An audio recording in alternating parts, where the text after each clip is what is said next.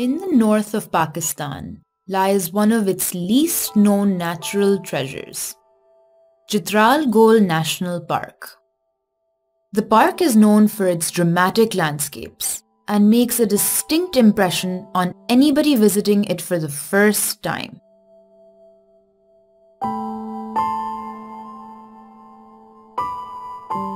It has no rival in the country for its unspoiled beauty, ancient trees, steep cliffs, and unique wildlife.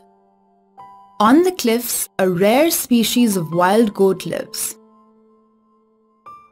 the markhor.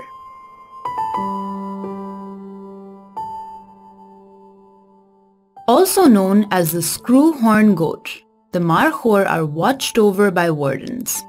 These guards are responsible for protecting the markhor and the other animals in the park. But they also have another task: watching the tourists and making sure that nature is left intact.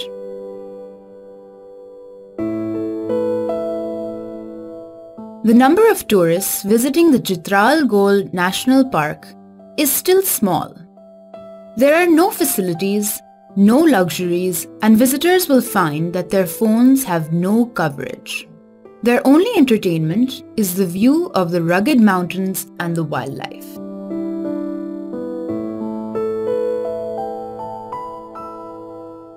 The mountains are currently hard to reach, which keeps the number of people who visit the park low. Roads and tunnels are being built by the government, making it easier for visitors to come to the park and enjoy its nature.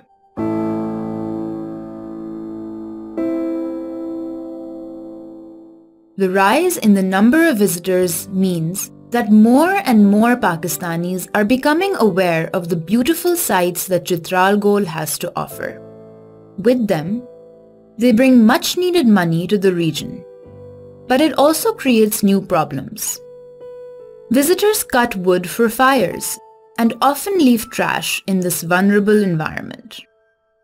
If the number of tourists keeps increasing, measures will need to be taken to protect the park.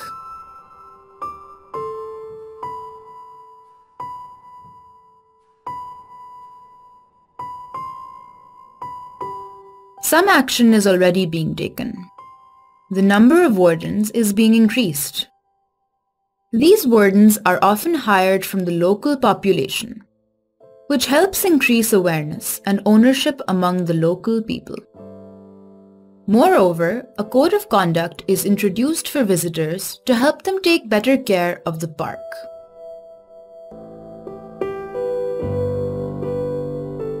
In time, the park, the local population, and the visitors may be better off.